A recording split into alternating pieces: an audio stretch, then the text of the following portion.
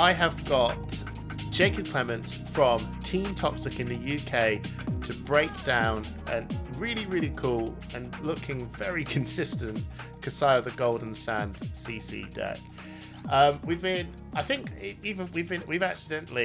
might not have accidentally paired up each other into Talishar, but I remember seeing this and being like, oh man, this hero is really such a pain in the bum. Like, everything about it has an on-hit effect in some capacity, whether it's making gold or making copper, or just the Valiant Dynamos and all that.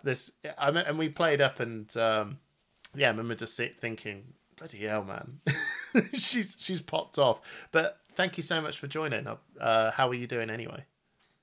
Yeah, I'm doing good. Thanks for having me, Hamish. Very kind words to say about our Talishar game, given that you did in the end take it. Oh, I got with a very meme-like Viscera deck for sure. So I don't know how real, yes, but still, I am excited. Yeah, and I am excited to show you the KASSAI deck. Okay. That we've got today. Let's get going. Let's start this off, right? We're going to start this off with the weapons. I think it's very, very clear this is a very weapon-centric hero. Yeah. We've got the Centauri Saber. It's a very clear, obvious. It's her weapon. You know, we all know it's her weapon. Yeah. It's always been her signature thing. So you've got one. I would expect it. I was at some point expecting a lot of people to run the two, but you're running one. But just break down why Centauri Saber is such a good card for KASSAI. I mean, Centauri Saber is an incredible card. It was her original signature weapon. They've brought it back with this new incarnation words.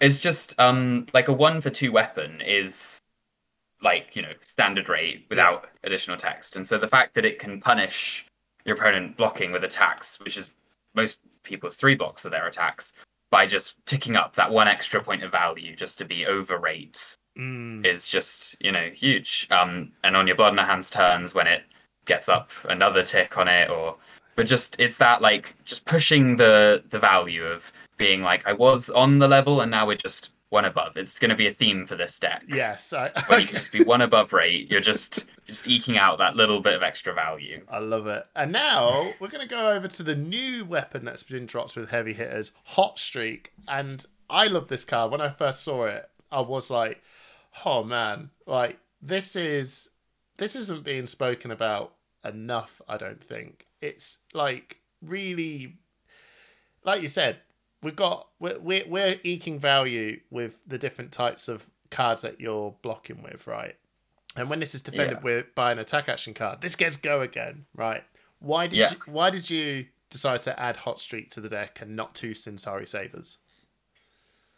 So adding Hot Streak to the deck does have an obvious opportunity cost, where before you had this, when you had 2 Sabers, you had this powerful effect where they could never get full value from their attack actions, whereas now they can. But the trade-off that you're getting by running Hot Streak is that there will be hands where you're holding a Blade Runner or a run-through very often in the deck. Yeah. And you're like, if I've planned my turn cycle to play the Blade Runner to give my Centauri Saber go again, but when you run Hot Streak and swing it first, you're also saying to your opponent, if you do block this with an attack, I don't have to play my Blade Runner or run through. I'll just Arsenal it and keep it another turn. And so, in a way, where Centauri Saber was threatening to get +1 if they blocked it with an attack, Hot Streak often in KASSAI is threatening to draw you a card if they block it with an attack, which, I mean, just see above about eking out that incremental value. Drawing your cards worth a little bit more than 1 life. It's so good. It is so good. So good. Is there times where you would actually want to run 2 Sabers, or is this like a locked in sort of, this is what I'm going to do?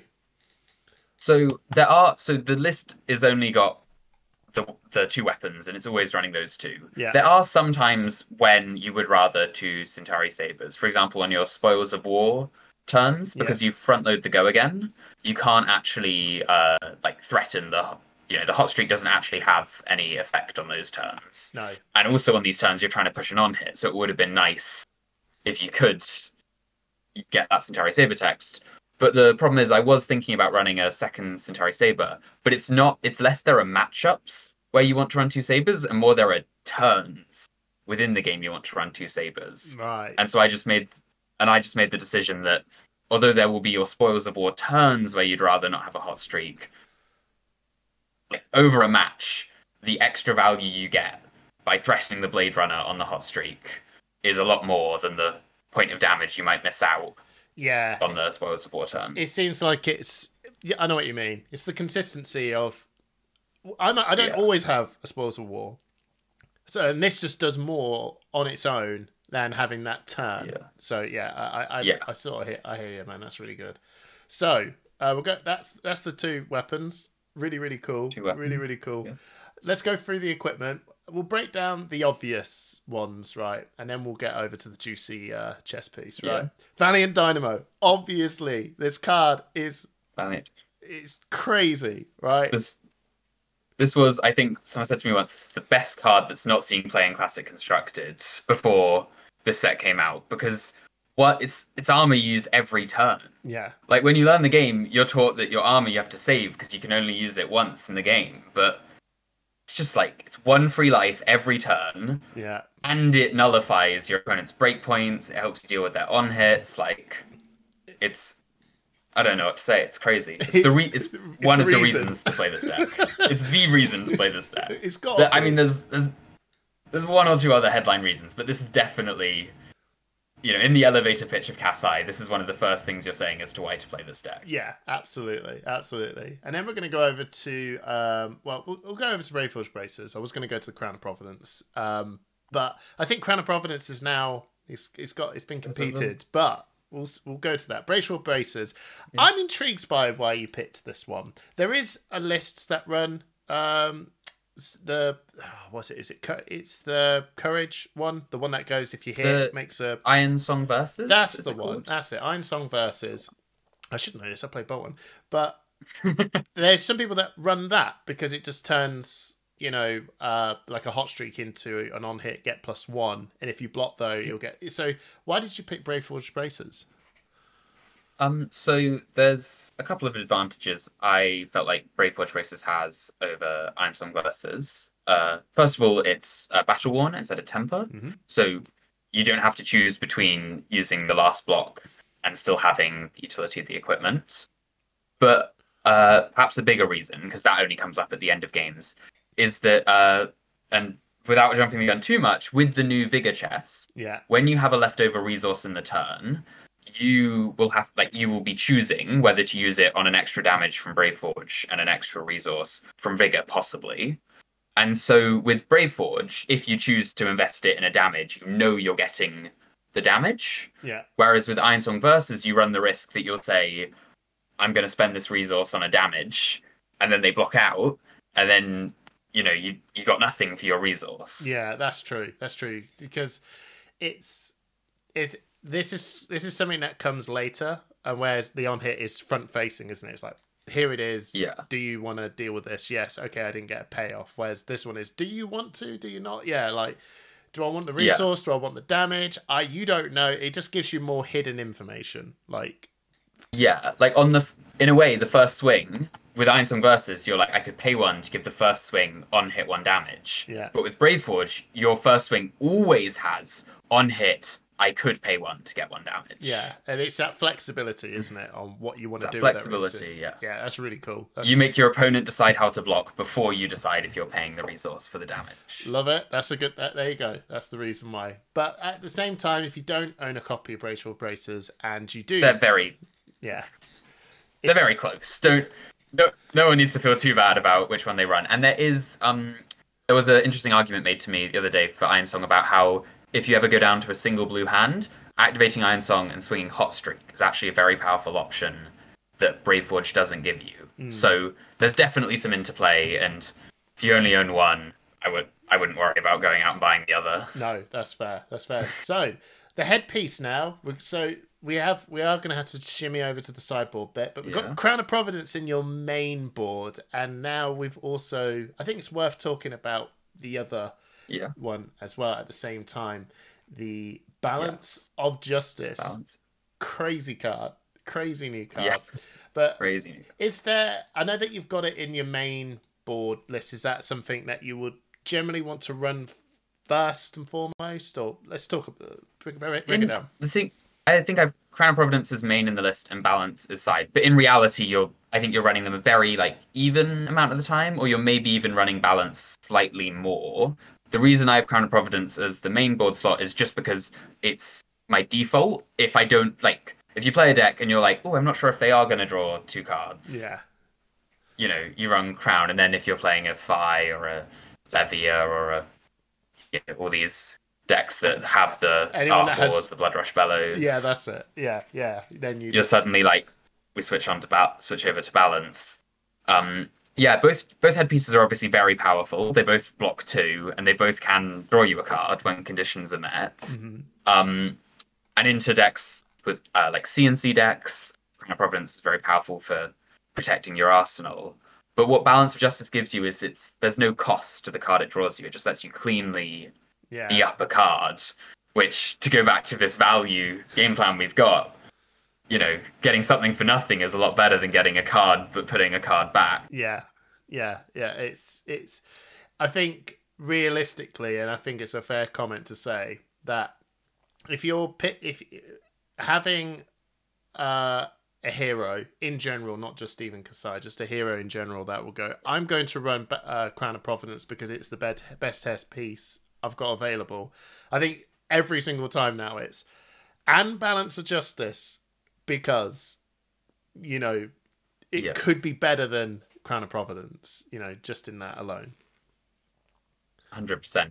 And I mean, the only risk there is if it's now you're eating up 2 of your slots, and some decks that are very tight on slots might have to commit to 1 based off the meta. True. Because it's definitely just a matchup thing. If you're looking at a meta and you think that, you know, and it's too early to know what this meta will look like. Yeah. But if you look at the meta and you're like, you know, Ninja's not in the meta, Brute's not in the meta, maybe you get rid of your Balance for the slot. And if you look at the meta and you're like, Guardian's not in the meta, there aren't many CNCs being played, maybe you just run Balance. Yeah, that's it. But I still think it's still hard pressed. If you have the slots, it's just so powerful to always be on the better one. It's just so powerful. Absolutely. They're both incredibly powerful. Absolutely. Now let's talk about this spicy new chess piece, Grains of Bloodspill. Yeah. Go for it. Break it down. I mean, it was hard to do because Courage was such a strong chess piece, making your weapons free. But I think they have, it's fair to say, done it. Grains of Bloodspill in this kind of a deck where you're, you know, wanting to run yellows for KASSAI's hero ability, wanting to run blues so you have the pitch, wanting to run reds because they're good. It just gives you that like flexibility of, you know, if you have a Vigor token, you're like, if I draw my next hand without a blue, I just have a blue now of one of my yellows. It gives you the ability to like bank extra resources, so you're like avoiding inefficiencies that might happen in your plays. It enables some very disgusting stuff with cash-in that we might talk about later. Yeah. It's just so much flexibility, and there's no loss. Like, you know, you pay 1 resource to get 1 resource back out, so you're not losing any efficiency, but you're gaining flexibility, and the flexibility helps you be more efficient.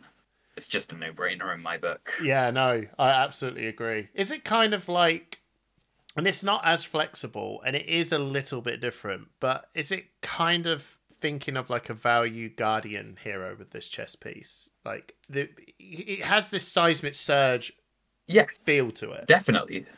Tech plating is a very good analog for it.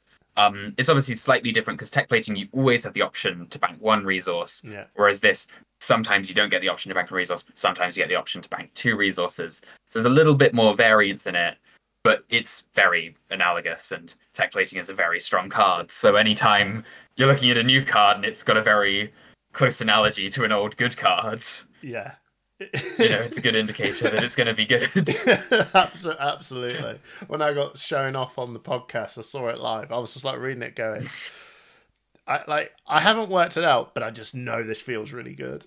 This feels so good. And of course, it's another 2-block temper bit of equipment. And, you know, it's not like Courage where you have to choose between the effect and the last point of block. Like, you should always, if you're, you know, using your armor properly, be able to get 3 life out of this chess piece, which, I mean, you look at cards like Crater Fist. Yes. Trading an equipment spot for, like, you know, 2-block temper equipment with virtually no text was already a powerful option. So the fact this powerful equipment piece also is a 2-block temper. Just, Yeah. you know, Oh yeah, it's insane. It is insane. Right, let's go through the deck. Now, I'm gonna just I'm gonna glide through quite a big chunk of these cards, which we had a Yeah. chat before we kicked off. Um, just because they're pretty much they're doing that similar job role of basically making your weapon have a go again, right? And that is Blade Runner, Run Through, and Spoils Wars has got some sort of more to it, and Hit and Run as well. But let's just go through these seem like the core cards from looking at the list. We can glide through this without spending too long. The core play pattern of the deck is having a blue and a 1-cost card that gives a weapon go again and gives you some power buff. Yeah.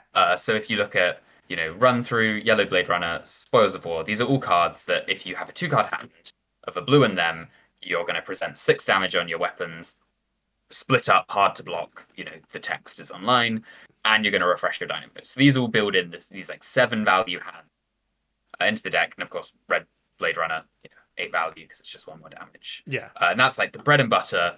Every hand you draw up, you're like, I want to keep a blue, and I go again.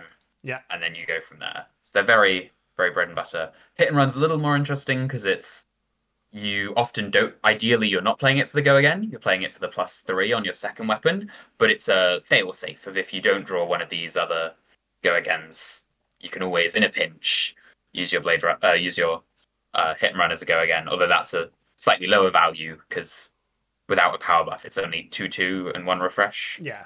Yeah. It seems like the blue one is that second cycle. Here we go. It's like the last little bit of bit. Yeah. And also the flexibility of having cards that can be your blue or your go again in your hand just makes you more consistent. Yeah. And everything blocks 3, so if you draw, a second blue or a second go again, just block with it. Yeah, no, absolutely. Good value. Yeah. Precision Press as well, kind of similar. Yep. Yeah, just another blue go again. It's, that fail safe of if you've drawn too many blues, you can pitch one, play one that gives your weapon go again. It's by far the worst blue go again in the deck, but there are arguments I've heard to run like the new card that makes a vigor and an agility in its place. Yeah. But that one blocks 2, and I was like, when I was looking at the deck, I was like, I want my blues to block. I want all my blues to block 3 because I want all the cards to block 3. It makes a good, consistent deck that's able to block. And then I want as many of the blues as possible to give go again to my weapon this turn, just so there's as small a chance as possible that I'll draw my hand and say, oh no, I don't have go again, because so many of the other cards stop working if you don't have a go again. Absolutely. I think that's a fair card. Plus as well, the piercing one, I don't think it will come up too much, but you never know. I mean, if it gets an on-hit through that you weren't expecting, it can be a pretty good blowout if your opponent doesn't realise you've got piercing. Exactly. So I think Spoils of War, I know it's laced into that thing of obviously getting that go again, but how important is when the weapon hits and you're making that 2 copper tokens? Is that like I really want this to land sort of attack, or are you fine if they do just block it out? I think it depends on the matchup somewhat. If you're playing against one of these more aggressive heroes, like 5, for example, he struggles a lot to block your weapons because a lot of his cards block 2 and their attacks. So when I'm looking at a hero like that, when I play my Spoils of War turn, I would actually swing the Centauri Saber first for the 4 because it's got the power buff and you don't need to threaten the go again. And so what you're saying to Fi is either you're going to have to give me like 3 cards to block out this 6 I'm doing because it's split up. Yeah. In which case, your 2-card hand just took 3 or more cards from them, which is incredible, swings the tempo in your favor. Or they don't block and you get 4 coppers and your Bodner hands are online. So I think Spoils of War, I kind of look at as like the house always wins. Yes. Yeah, because I think whenever I'm playing up against KASSAI and they always drop a Spoils of War term, it's when you like that phrase of the house always wins is so true, because I really do not want to just take this to the face, because generating that much copper tokens for those turns when she has a blood on her hands, which is really a really strong combo to execute, it's just not worth like it just feels like a Meridian Skies to the face sort of turn, and you're like, Yeah. it's really bad. Don't let them do this. The payoff is too big to let this happen. Yeah. So that's how Spoils of War feels to me. Yeah. And the only thing I was to say, in like some of the slightly longer matchups, it can be worth as KASSAI trying to set up your Spoils of War to come on the back of an attack react, be it Blade Flurry or if you've sided in the swing in that matchup.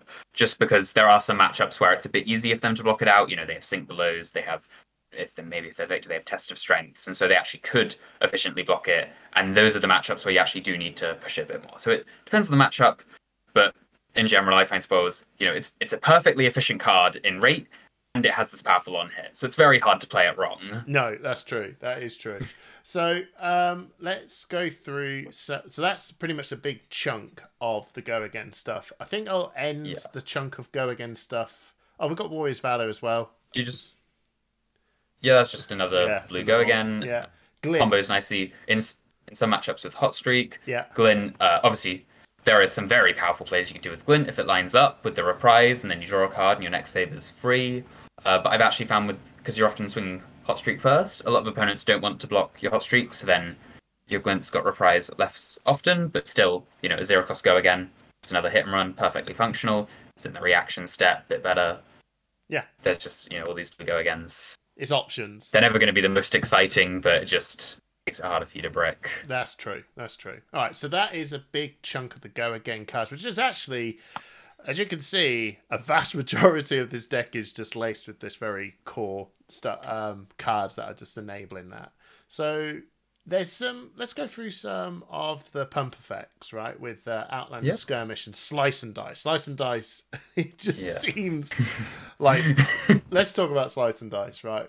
Slice and Dice. Yeah. So Slice and Dice at red, you know, it's a 0-cost card that adds 4 damage to your turn. Mm-hmm. You know, very powerful rate. It splits the damage up in ways that like sometimes is beneficial, sometimes is a little inconvenient if your opponent like. Because often your sabers, when they come in for 2, it's hard for your opponent to get an efficient block. Slice of Dice bumps that first saber up to 3. Sometimes it's a little less than ideal, but you know, the card is 0-4, can't complain. No. The red one is just such a good rate. And then the yellow one being a 0-3, you know, it's not quite that like breakneck rate, but the 0-3 is a perfectly functional red. And this you know, perfectly functional rate for a red card actually comes in as a yellow, enabling KASSAI's hero ability. Yeah. You know, you've got to bite the bullet on running some yellows. You know, your yellows are always going to be a little below rate. Might as well make it the yellow that's the least below rate. Slice and Dice. Absolutely. And then the blue's just another blue. Block 3s. If you do draw... And then the reason I was wanting to run these, like, this 0-cost Go Again as my blue in Slice and Dice instead of something like Overpower blue, which could have pushed, you know, been good for the push, is that, you know, between the cash-ins in the sideboard and cracking golds... you're often drawing cards in your turn, and so the fact knowing that, you know, if you draw this card, it's never going to clunk up a hand. No, you can always it's not amazing, but it'll always be able to play and add something to your turn if you draw it. Absolutely. And then Outland Skirmish is 0-cost. Put the next one-handed weapon gets +3. If you the next time a weapon hits, create a copper token, blocks with 3. So it just seems like. Like it's the Steel Blade. What's it? The one, the other warrior one that just Sharpen Steel. That's it. It's Sharpen Steel. Yeah, just Sharpen Steel with an on hit. Yeah. Boom. As again, copper good for your blood in the hands. Sometimes you'll only have like 2 or 4 coppers from your spoils, and you're like, that one extra copper would just add, you know, 2 damage to my turn by letting me choose an extra +1 on my blood in the hands, and suddenly this Outland Skirmish goes from being a 0-3 to a 0-5 if it hits. And you know, 0-3 is a perfectly fine rate, but you know, 0-5, very powerful card, and it's just an on hit in a deck that doesn't always have an on hit. It's just perfectly solid. Yeah, absolutely. So that's kind of like your pump effects from what I can see. There is 1 or 2 spicy cards here. I am sort of double backing a little bit because I think we're approaching the point of which we didn't actually discuss at the very start, which is a bit weird of me. What does KASSAI actually do? So so if you have to like crop this bit out and put it at the beginning. I can guarantee you I won't. So if you've drawn a card your turn, this turn, your sword attacks cost 1 less to activate. So kind of very similar to the old KASSAI from Blitz, where it's that second attack is free if you swung with the first one. But this time around, it's if you've actually just drawn a card at all your attacks are free. So it's pretty much, if I draw, I've got Courage of Bladehold, ready to go, right? Very strong. And her once per turn action, which has go again, banish 2 reds and 2 yellows from your graveyard. The next time a weapon you control hits this turn, create a gold token. So in this turn, she's basically saying, I'm going to make my weapons have an on hit that creates gold, and I'm making the cards I've just blocked with have, more value to it and creating on hits. That's how strong do you think her ability is with this whole setup? Her ability kit is incredibly strong. Because the rest of this deck, I mean, we've been talking about it, but aside from the blood in her hands, this deck already existed in CC with Dory, with like Axe Dory or Saber Dory. And it wasn't that powerful. Like, it was fine. But the fact of the matter is her hero ability suite, combine the 2 abilities, create situations where you just like end up as a 5 intelligence hero sometimes. Yeah. Which is insane. Yeah. Because her second hero ability, it is her second. The one that makes gold. Yeah. It's not guaranteed, but you have some attack react. Sabers are hard to block. You're going to make some gold off it, and it doesn't cost you anything. You weren't using the cards in your graveyard. And so her hero ability, her second one, makes you free gold. And her first one creates these situations where, you're gone into your turn, your hand's maybe a Blade Runner and a blue, and maybe that's it. Maybe there's a slice and dice in there. But the fact of the matter, you've not got anything you're going to arsenal. And so you're like, I could pitch the blue and, pay 1 for Saber, pay 1 for Hot Streak rather, pay 1 for Blade Runner, pay 1 for Saber. But instead, I'll pay 2, break the gold. But the 2 resources I paid for gold, I get back from KASSAI making my weapons free. Yeah. And now there's just this like free extra card that, if it's a slice and dice, play it out right away. If it's not, you can arsenal it. And so the ability to, as long as you've got a free arsenal spot, use her hero ability suite to just draw free cards. It's like, it's crazy. Crazy. It's the first line of text that's crazy. Yeah, it's the first line of text. I think it's the combination of the 2. Like if you had either but not the other, it's a bit more like, ooh, I'm not sure how you get value out of this. But the fact that together they create these situations where you're just a clean card up. Like, how do you compete with that? No, yeah. For a hero ability, this is it just oozes with create. Yeah. Like, I mean, it just tells you what to do. I feel like only Victor. Yeah. Only Victor compares in terms of like hero abilities that just like net you so much value like cleanly. Yeah. Without having to do any other like we kind of saw this with Fi because he like drew you a card, but the card was always bad a little underrate being a 0 for 1. But in fact, KASSAI's card draw is true. Just you're up. You've had 5 cards this turn cycle. Yeah. It's really, really strong. So I just wanted to break that bit down. So now when we're talking about some of the other cards that are going to be like cash-ins and whatever, or just some of these draw stuff, it's going to make a little bit more sense. So let's go through to... I will just say that as an attack reaction, I don't know how many sort of buff up attack reactions you've got. Yeah, you've got 2. So Blade Flurry. A 0, target weapon gets +2. Your next weapon attack this turn gets +2. This card is bonkers. Yes, bonkers. There's nothing else to say about it. I mean, it's another 1 card, 4 damage, same as Red Slice and Dice. Yeah. But unlike Red Slice and Dice, where Red Slice and Dice is like completely telegraphed and sometimes doesn't put the breakpoints well, this one's an attack react, pushes your on hits, it spreads it out in a far more like awkward breakpoints for your opponent, like just does everything you want it to do. Yeah, absolutely. I wouldn't be surprised to see this in Dory either. I know we're not going to talk about Dory, but it's just such a strong card. We're not going to talk about Dory today, but it's a very strong Dory card. Yeah, it's an extremely strong card for her. It's maybe stronger in Dory than it is in KASSAI. Yeah. But it's very strong in KASSAI nonetheless. And then it's in your sideboard, but you got in the swing as well. When is this getting applied to the deck? So in the swings coming in for the matchups that are a bit more fatiguey, a bit more blocky, where your on hits aren't quite as free. So into some of these decks, if you're playing a deck that has a lot of 2 blocks and a lot of attacks in it, that tends to want to hold hands, the Fires of the world, the like maybe KOs of the world, you're like, I don't need in the swing, I'll just get my on hits anyway because my sabers are so good at getting my own hits. But into, the Victors, the Bravos, the Dories, the Mirrors even, with this deck, you're like, ooh, this deck is more 3 blocks, more non-attack 3 blocks. They're more willing to block me, they have more armor. And so you're like, actually, there's a risk that my spoils turns, the turns I activate KASSAI, my opponent will just block out and I won't get any value. And so if you just bring in these cards, because they're fine rate, 0 for 3, not breaking the wheel, not terrible, but just say, actually, I'm just going to push these gold on hits. I'm going to push these copper on hits. Yeah. It's just very strong in that regard. Okay, so we've got a weird card here. We've got a real weird card here. Take it on the chin. Take it on the chin. And that's on the main board. Break it down, bro. So, I mean, this card obviously is Kano application, but it's in the main deck, as you've noted, not the sideboard. Yeah. So some of the agility cards can play a little awkward, because if you make an agility in your turn, you've not blocked with it, or you've taken damage to make an agility in your turn, you don't know what your next hand's going to look like.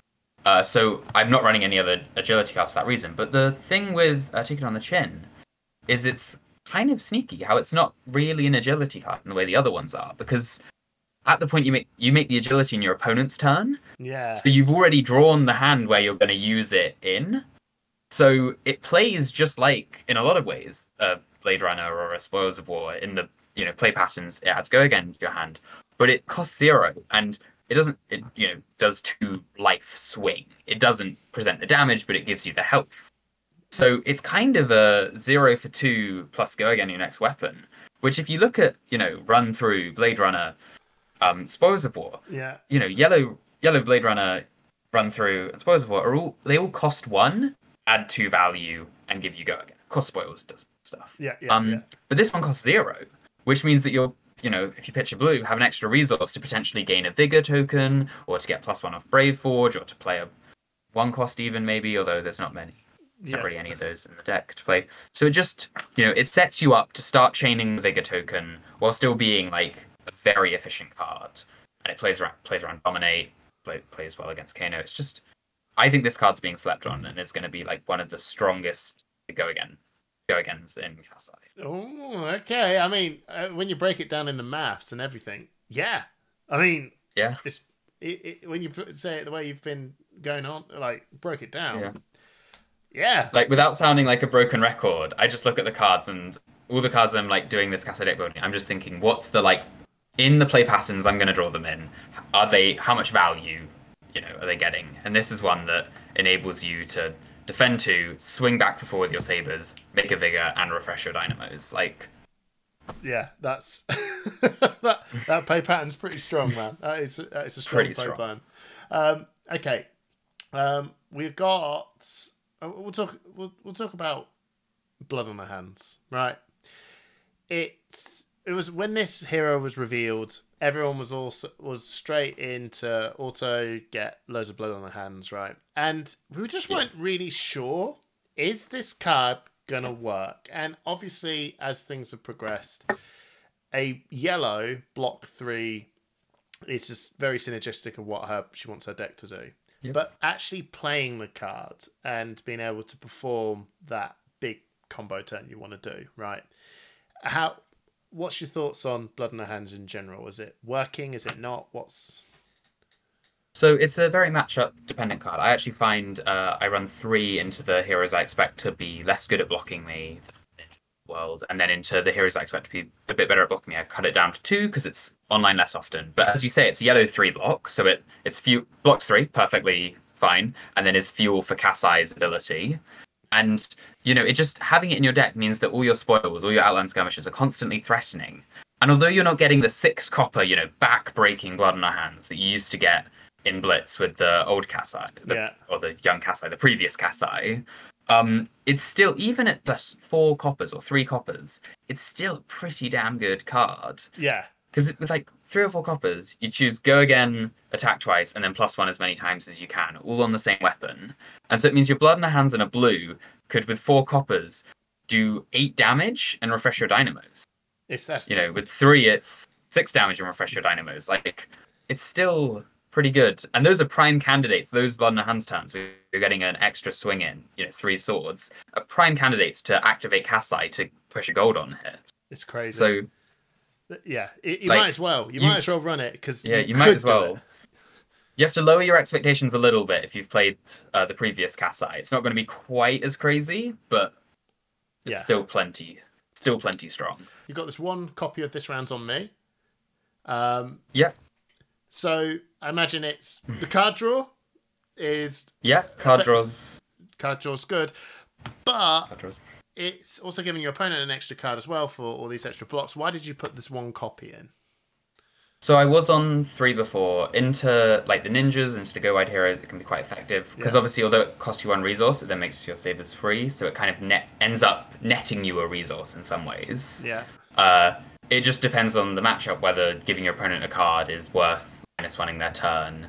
And where sometimes you're drawing cards in the middle of your turn, you can't always block with it in the matchups where it's bad. Yeah. So I ended up only being on 1, but this is a very meta-dependent slot. If Phi is very relevant, you might cut 2 precision presses for 2 more. If, there's no Phis at all in the format, maybe even cut this last copy for another blue. But it's something we're experimenting with. I think it's quite powerful in some matchups in the deck. Worth having the flexibility on. Absolutely. So you've also got a defense reaction.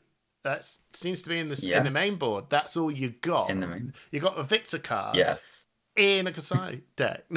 I know, a little bit crazy. I know. A little bit crazy having flavor-wise. Yeah, it's not actually a Victor card. It's meant to be him. Why have you picked this card and why is it in the main board? So what I like about it is you have to run yellows to enable KASSAI's ability. But yellows, of course, traditionally not that good. No. So, the yellows I'm running, there's some cards like Blade Runner and Slice and Dice that are so overrate that even at yellow, you're happy to run them. There's some cards like Blood in Our Hands and Run Through that are only available at yellow. And so I was looking and I was like, I just want to run like a couple more yellows so I can consistently activate KASSAI like every other turn, say. And so I was looking through the yellows and I was thinking, and I was like, what are traditionally very powerful yellows? Codex of Frailty. They're powerful because they're only available in yellow. Mm-hmm. And so I was scrolling through the, yellow Majestics that were legal in KASSAI. And I was like, actually, that all you got. In the matchups where you can turn it on, into the ninjas, incredibly strong card. It just gains you a couple life for free. Can't argue with that. No. And even into the Guardians, where you don't turn it on, just having a card that blocks 3 as a reaction, you can park it in your arsenal and be safe against Dominate, or even from hand against Overpower, it can play quite well against. I do sometimes side it out in the matchups where I'm like, actually, it's just too clunky here. Rhinar, they intimidate it, and then you're stuck with it in your hand, you don't know what to do. But, you need to run some more yellows to enable KASSAI. There weren't any amazing yellows, and I went, this card's, got some very powerful applications. Let's take a chance on it. Yeah, no, seems like a very... Yeah, makes total sense. When you break it down like that, makes sense. So this is your main board full of cards. Let's go down to the sideboard. The only card I think we didn't touch on is just Nourishing Emptiness. Oh, we didn't, and that card's crazy. Why did I that miss card's that? Crazy. Right, go. In the elevator pitch of KASSAI, as I was saying, you got Blood in the Hands, you got Valiant Dynamos, and then I think the third reason to play KASSAI is 3 Nourishing Emptiness. Right. Like big picture reasons, because you can banish the Nourishing Emptiness out of your graveyard with KASSAI, so all 3 will be online. Sometimes, it's your whole turn, you just block 2 cards, play a Nourishing Emptiness that's online, and that's very powerful. You're either stripping armor, which is good because you got these other on hits like spoils you want to push, or you're getting, to play a 2-card 6 that nets you a 5-card hand, which is insane. Yeah. And then, sometimes you get really busted turns where you use a red hit and run, on the second swing, your opponent's thinking like, oh, he's just played the hit and run for +3, because often with hit and run you choose between go again or +3, but those moments you can play hit and run, say go again and +3, and then after my 2 sabers, following up with Nourishing, that can be it's crazy. It is crazy, and like you said, we're banishing it as well. We're bringing it back. It's just banishing it, bringing it back, and sometimes you can, and the other one just to watch out for is if you have a Spoils of War or something and you want to swing your Centauri Saber first, Yeah. when you swing your Hot Streak second, if you're holding 2 cards left, your opponent won't know if you got a reaction and an arsenal target, or if you're waiting for them to block with an attack to follow up with Nourishing. So this is another case where Hot Streak can be very powerful in the deck. Yeah, it's just, incredibly powerful cards. Having those options to just be really open and really flexible, and choosing how you're going to like structure your turn based on just like what they're doing. It just seems like you said, I love it. The phrase you use, the house always wins. It's like, unless you're a deck that's just like dumping loads of defense reactions and just trying to really slow the game down, when you're trying to be like come back with something, you have to give something up. You have to take something from KASSAI in order for you to have this turn back. And sometimes these turns can be just like so punishing. And Nourishing Emptiness can be is one of those cards that's just like, oh no. And I mean, every card we've talked about, except for the reaction, blocks 3. So all these cards where you're hearing them and you're like, this might be really powerful, but I could imagine a situation where it's clunky and doesn't work. You'll block 3. Block 3. It's good. Yeah, just block up, man. It's crazy. Right, now let's go to the sideboard. We did talk about in the swing. So and we also talked about Balance of Justice as well. We'll go through the Null Rune for Wizards. Yeah. Wizard Runeblade. Sure. Your Wizard matchup's quite weak anyway, so I think you could trim Null Rune to have a even worse Wizard matchup to then maybe run Poppers, but you'll have to see how the meta shakes out. Yeah, I think that's fair. That's what Kano players want to hear. Yeah. No one sue me if I play Kano and you cut the Null Rune because I said that. So let's break down. You got Sink Belows. Yep. One of the best defense reactions in the game. When are you slotting these in? So, I mean, I'd say one of the best defense reactions in the game could easily be main deck, but I was finding that the deck's got so many synergistic pieces, and Sink Below isn't quite synergistic, it's just powerful. So it's end up in the sideboard, but you could bring it into a lot of matchups. I, at the moment, are just bringing it into the matchups where my opponent's presenting big on hits and dominate. So that's Guardian, or the matchups where I know my opponent's very prone to fatigue, like Dash.io. Yeah. Or Azalea is another matchup that's both prone to fatigue and presents big dominate on hits. That's good reason too. That's a good reason. So, Warrior's Valor? Warrior's Valor. So Warrior's Valor is into matchups that run run entirely attacks that don't have any non-attacks that block, don't have any reactions, and it doesn't have to be 100%. I'm still working out what the exact ratio is, but into the ninjas of the world, with Hot Streak. Again, going back to my comment, the house always wins. Yeah. If you play Warrior's Valor and swing your Hot Streak, your opponent's like, well, if I block with an attack, let's go again because it's Hot Streak. Yeah. And if I don't block with an attack and it hits, it'll have go again because of Warrior's Valor. And so it just gives you another one of these, Red Blade Runner rate cards. It's 1 cost, gives go again, and 3 damage. That creates these 8 value turn cycles on 2 cards. It's crazy. It's crazy good card. Damned if you do, damned if you don't. Damned if you do. Yeah, so I'll skip over Cashin. It seems obvious. Raise an army. Yeah. We'll talk about Cashin, don't we? Raise an army. Yeah, no. Raise an army. So this is a tool for those really long games that go to that heroes who might try and fatigue you. Because gold you already have a very powerful use of just by pitching a blue to crack it to beat up a card. But against, the Axe Dories, the Axe Olympias, the Fatigue Victors, the Fatigue Bravos, these decks that try and, the Mirrors as well as another matchup that, you can end up fatiguing each other and going very late. Having this explosive option against these decks that can't efficiently deal with the Centauri Sellswords, because Ninja would just, head jab them. But these decks that struggle to attack multiple times per turn might try and fatigue you. And, just that end overwhelming value where you go, because it's 1 cost to swing 3. That's so efficient as a new weapon with go again. with go again.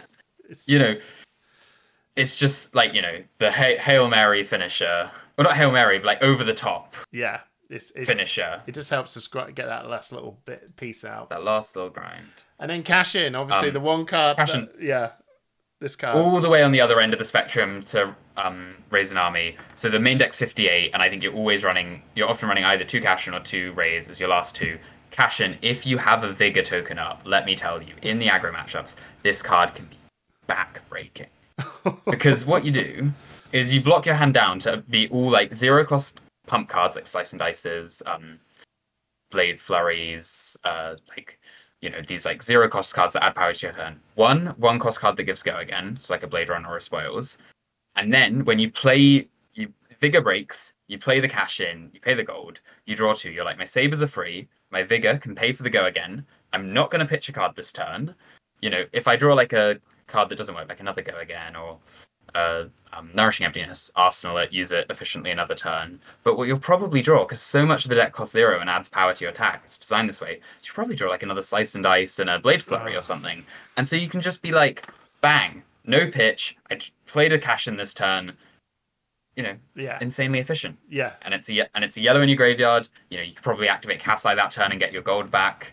Oh, it's crazy. It's crazy. It's a reason why this card is being bought out quite a lot on card market in TCG. It's just a no-brainer. Only reason it's in the sideboard is it's a 2-block, and if you don't have a gold, it doesn't really do anything. So you can't run it in the matchups where you won't have a gold consistently. But in the matchups where you do have a gold, bank that Vigor every turn, wait to draw your cash in, and you're in the money. Well, Brill, I mean, that's the deck. This is it. It's pretty, very consistent, very streamlined. Yep. Every card in here you can just sense and get that answer why. I love the fact that Take It on the Chin as well as, I was like, why? And as you explained it, I'm like, oh, why not? This is so good. It's so good. With just the value that you're explaining. Thank you so much for taking your time to break down your KASSAI deck. Is there any sort of shout outs you want to do just to sort of wrap this up? No, well, thank you. It's been a pleasure to be on.